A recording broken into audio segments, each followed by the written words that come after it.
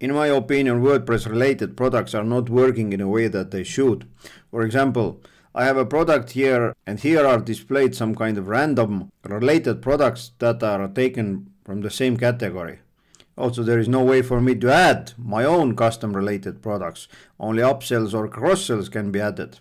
Therefore, today I'm going to show you how you can add your own custom related products, as you see on the screen right now. I'm going to show you how to add the related categories or tags or even attributes if needed. And in a similar way, you can exclude categories for the products. And one more thing, while doing it, we can also change the title. For example, instead of displaying title related products, we can display similar products. It's fairly simple solution, so if you're interested, then jump in. In order to make it work, we need to add one plugin. So let's go to the plugins, add new, and let's search for related products for WooCommerce. This one here by WebToffee. Install and then activate. Now take a look at the WooCommerce menu. There is a related product submenu. Click on it and let's customize it a bit.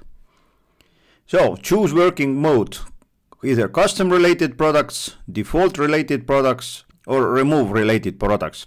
It's also a nifty feature in case you don't need related products. Custom related products, that means we're going to add them by ourselves. Default means we change nothing, and remove, well, we know what remove means. Next one, show heading as related products. Let's change it to similar products. Globally relate products by. Just to clarify, let's take a look at the WooCommerce documentation. WooCommerce documentation says that related products is a section on some templates that pulls products from your store that share the same tags or categories as a current product. Sometimes it depends on your team whether the related products are taken from the tags or the categories.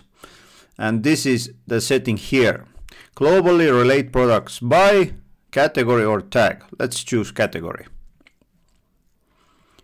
Order the related products by product title, date, slug name, random, and so on.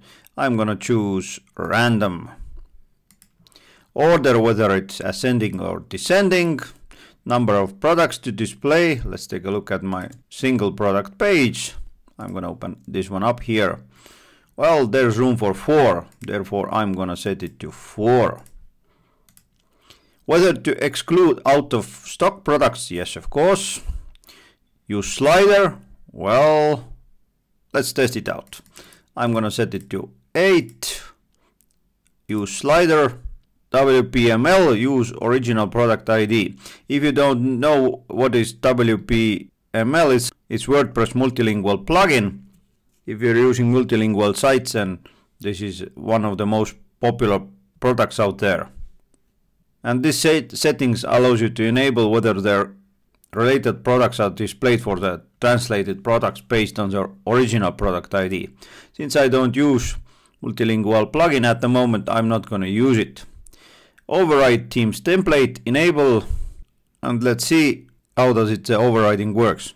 Also, you can use this shortcode here to display the related products on the post or pages. So let's save it. All done. Now let's go to the products. I'm going to open up this golden lamp here. Let's take a look. We have a linked products, which usually contains only the upsells and cross-sells, but since we installed this plugin, we have a bunch of other options here: related categories, related tags, related attributes, related products, and we can exclude categories that are shown. Now pay attention that if the product contains more than one category, for example lighting and furniture, then by default those related products are taken from both of those categories, furniture or lighting. Therefore, if it contains 2 categories and I want related category only to be lighting, then I can do that. That means custom related products are not taken from the furniture category. Next one, related tags, whether to use them or not. I'm not going to do that.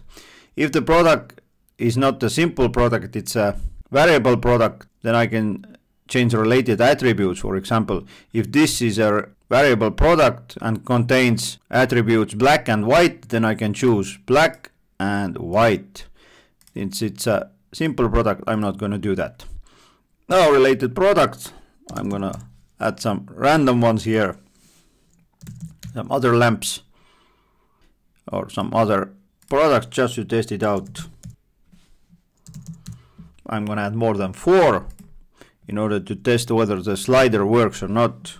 No more lamps here, therefore I'm going to select a chair. 1, 2, 3, 4, 5, 6 products. Okay. I'm going to disable the related categories. Update, refresh, and let's see what happened. And as you see, it's pretty messed up here. The slider works, but the styling is messed up. Now, how to fix that? I'm gonna come up here to the plugin settings and I disable the slider. Save changes, refresh it, and there you go. So at least for my team, the slider is not working, but if I disable the slider, as you see, all the 6 products I added are here. Since the 6 is too much, let's see whether this setting changes anything. I'm gonna set it to 4, refresh, and there you go. Only 4 related products with changed heading. If I open up the product itself, as you remember, we added 6 products here. They are chosen randomly, but if we change it to product title and save it, let's refresh it, let's see what happens. They are sorted by title. Let's refresh once again, nothing happens.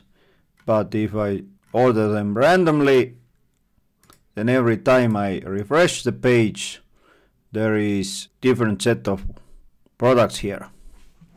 And that's how you add custom related products to the WooCommerce site. Now let's open up one other product that we did not add any custom related products. As you see, there is only a title that has been changed. In a similar way, I can open it up, add my own linked products, related products. Let's add 2 random lamps here, lamp 1 and some other lamp here. Update. As you remember, there was 4 products. Now there are only 2.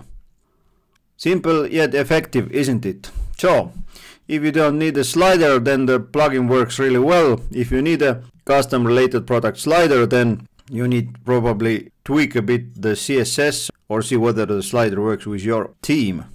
Now, as you see on the screen, I have also product badges here. Instead of the sale, it shows a percentage. If you're interested how to add custom product badges on your site, for example, featured badge or new badge or so, then I have made a thorough video about how to make it work. If you're interested, then take a look at the screen right now because there's a link to the video. Now, before you go, press on a thumbs up button and let me know in the comments how did you like the video. Meanwhile, take care.